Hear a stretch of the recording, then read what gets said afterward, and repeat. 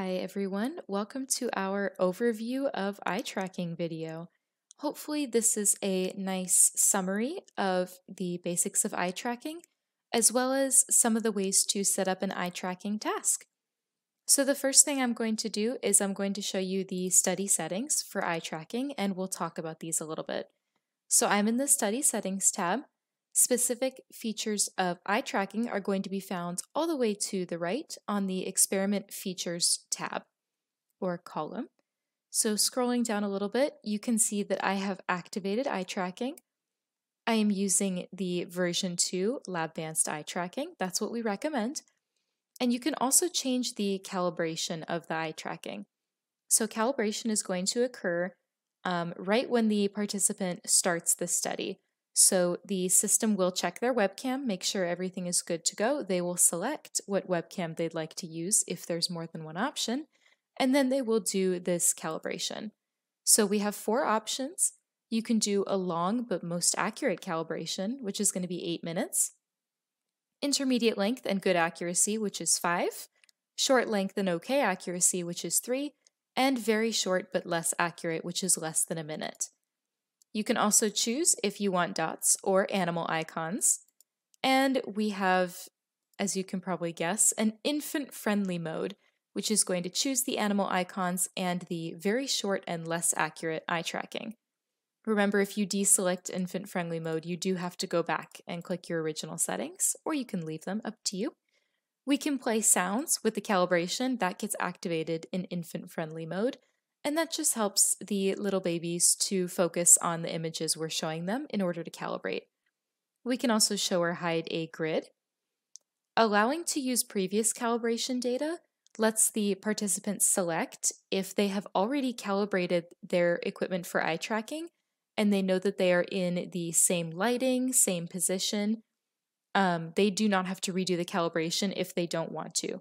So you can select or deselect this. During testing, I personally would recommend to leave this on because you as the researcher don't want to keep doing an 8-minute calibration 5 times over when you're trying to test your experiment. So I would leave that activated for yourself, if nothing else. We can also choose to redo the calibration if the error is too high, and you can specify the error further down on this page. We can show an initial test video stream, which just shows the participant themselves doing the video. And then we can also choose to show or hide this option, this share calibration data with Labvanced to improve eye tracking. Just a quick reminder, the only thing that we record from eye tracking that we get to see is just coordinate data. We do not save recordings of people's videos. We do not watch recordings of people's videos. We are only looking at that numeric XY coordinate data and the percent error, which is also just a number. No videos are saved.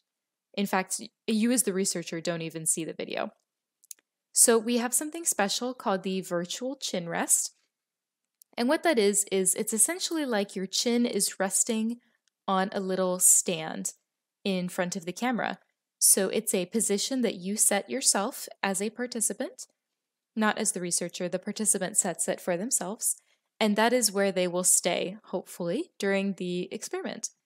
So you can choose to check this chin rest during trials, between trials, and then between trials, but you show the ignore button. This is what we recommend for infant-friendly mode because we do want them to try and stay in the same spot, but we know that the parent or caretaker or the experimenter is probably going to have to just ignore that they are not in the exact same spot. But what we also can do here is if the participant does a sudden movement during the trial, the experiment will actually pause. That's for this option. The experiment will pause until they have regained their correct position. The chin rest constraint is going to be how strict we examine this chin rest. So if I shift slightly, is that going to cause the experiment to pause or not? You can choose here. Infant-friendly mode is going to go ahead and pick very loose. I would say go with something in the middle, but it depends on what you're using your eye tracking for. We can also choose the calculation mode, and actually clicking See Detailed Comparison is going to give you a very nice color-coded table and this will help you decide which mode you would like to use. We would say there's good and bad for all of them, so definitely take a look at this and see what works for your study. We also have some minimum performance requirements, and you as the researcher get to set this. This is going to determine which participants are allowed to continue, depending on how fast their computer can refresh, or it's the number of face processings per second. So I would recommend reading this very closely. We can also do some head tracking and things like that, but these are going to be your main eye tracking settings. Okay? So let's go back to the task editor. This is just a little intro to this eye tracking performance test, which is a task that I have loaded into my account. Let's go ahead and take a look at the actual task. So the first thing you need to do is go into this physiological signals menu, and you need to actually enable eye tracking for the task. For each task that you want to perform eye tracking on, you do have to click this enable button. Just because you activated eye tracking for the study does not mean it is enabled for every single task. If we go back to this intro task, you'll see that eye tracking and head tracking are not enabled, which means that on this frame, no gaze data is being recorded. The gaze data is only going to be recorded for tasks that you have selected this button for. So once you have selected Enable Eye Tracking, you're going to get a bunch of options here. This is where you can choose the number of calibration points that are going to appear in between the trials, and then how often you should show a larger recalibration. So every 7 trials, it's going to recalibrate using 3 points, or we can use 6 points for this calibration here. So there's several different options here. And then what we can do is we can do some drift calculations. This is going to adapt this error calculation at the end here. So several different options, but that all has to do with how accurate you need things to be. This experiment is actually a test of accuracy, so we have some pretty strict settings going on here. As you can see, I'm going to have 5 trials, and I have 3 frames per trial. And what we're doing in this task is we're just asking the participant to always fixate on the circle no matter where it jumps to on the frame. So let's walk through some events here. So what I've done is I've created essentially circles that the participant needs to fixate on. So let's take a look at our events. We've got a frame start event. What we're going to do is we're going to change the width of a circle. This is not strictly eye tracking, this is just for this study. And then we also have a random drawing number, which is going to determine the position of the circle whose width we just changed. So let's go to the eye tracking event here. That's what we're looking at. So this is going to be a gaze recording event. I'm recording the gaze position in X and Y coordinates. The trigger type is eye tracking gaze. So let's pause here and let's look at some of our different eye tracking triggers that we have. We have 2 specifically for eye tracking. We have eye tracking gaze and eye tracking fixation, which says beta next to it, but it is pretty well developed. With eye tracking gaze, we can choose to only trigger when looking at specific elements. And what this does is it brings up a list of targets that are on the frame that you can pick from. So again, that would mean that I have to be gazing within the borders of an element in order to trigger the action. Let's look at eye tracking fixation. It's going to be very similar, same thing, but it works in a slightly different way. So let's look at the action we have set up. What I'm doing here is when the eye tracking starts, which is on frame start, I am going to be recording several different arrays here. So I have a coordinate XY array, and then I'm actually going to be recording the error calibration. All right. So the most common thing for eye tracking is to use the eye tracking gaze trigger, and the action is going to be one or more set record variable actions, because the point of eye tracking is to record lots of data from your participant. The other event I have here is just an offset gaze correction. So this is a little bit more complicated than typical. This is what you're typically going to see here.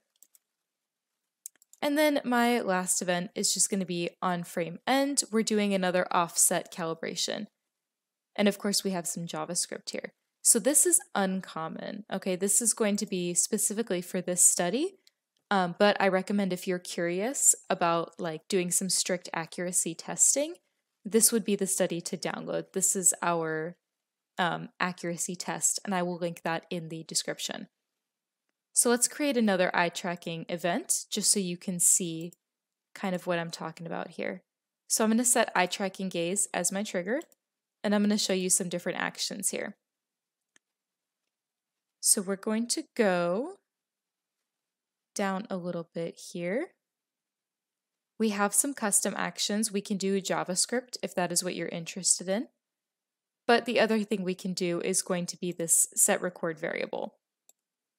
When I click on the pencil under the set record variable action, because I have eye tracking gaze as my trigger, when I hover over this trigger option, I get tons of different eye tracking things that I can record.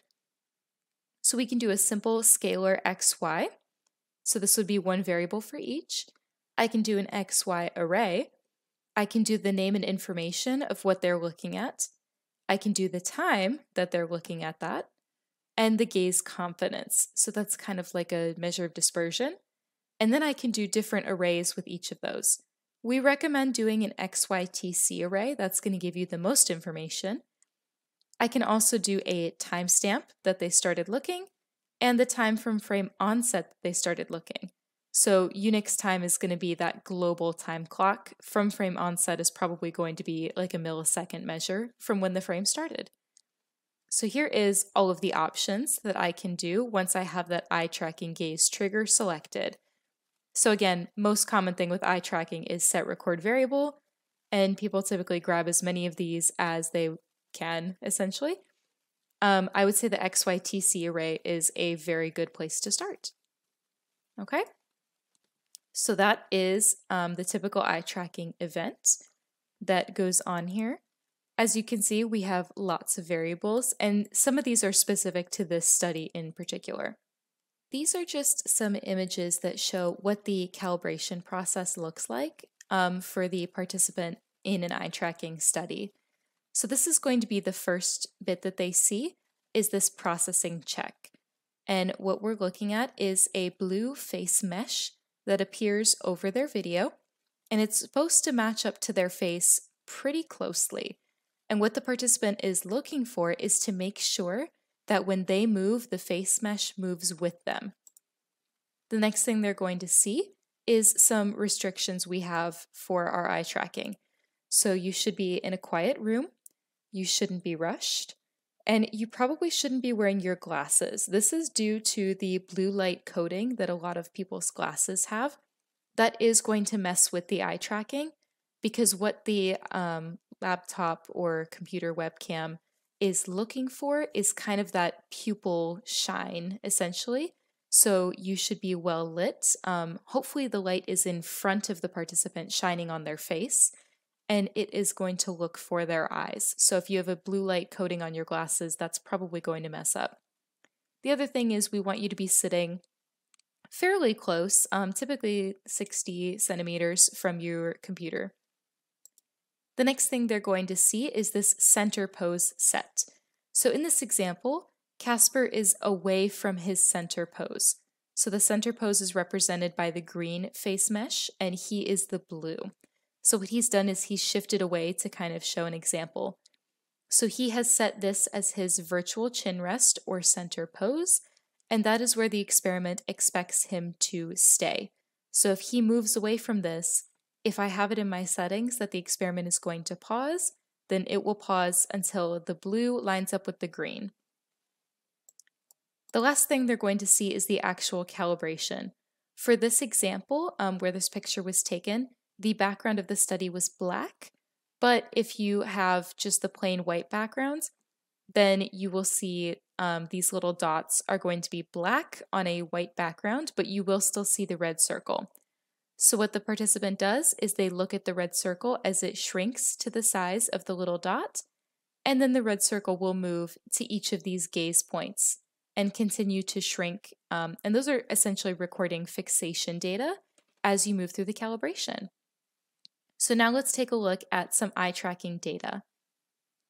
All right, so I am now in the Data View and Export tab for an eye tracking study. And this is that first tab that you see where you select the recordings, then you can select the variables you want and choose your export format. So I've selected one of the data sets, and what I'm going to do is I'm going to click Save and Preview.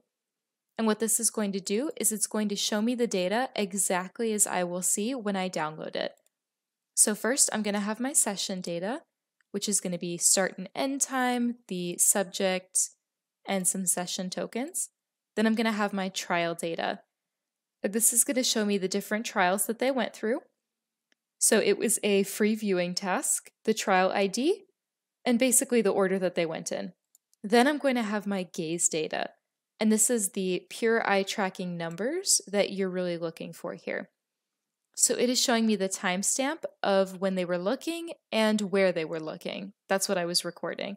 And as you can see, there is a lot of gaze data. They were looking at this study for a good amount of time. The numbers are all pretty close together, but when you expand the column, you can see that they're different. Essentially, a lot of data here. This is also why it's very useful to go through these tabs and to make sure you're only downloading variables that you want to download. So when I click Save and Preview and I look at my gaze data here, this is exactly what I'm going to get in a spreadsheet when I download it. And all I have to do is click Download and I will get exactly this. So this is what eye tracking data looks like for this free viewing task. It'll look slightly different from every task, depending on what values you're recording. You may have a column of X and Y coordinates, you may have a column of X, Y, T, C. Essentially, whatever variable you programmed, each variable gets its own column, and that's what you're going to see here. So I hope this video was helpful. This is kind of a broad overview of eye tracking, and let us know if you have any questions.